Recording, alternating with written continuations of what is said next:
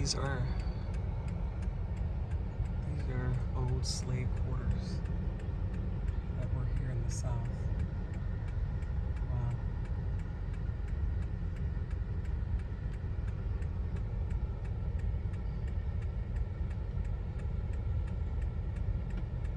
Amazing. So grateful. And those over there, I took pictures of the girl earlier.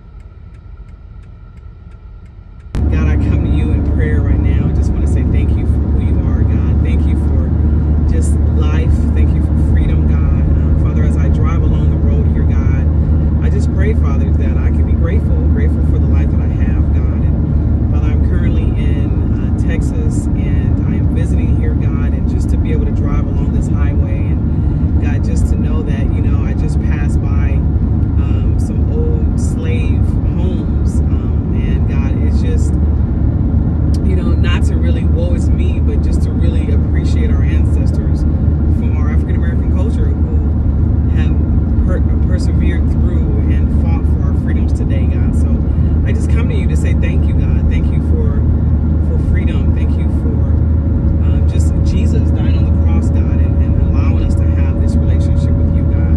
I'm so grateful for just the beauty of this day.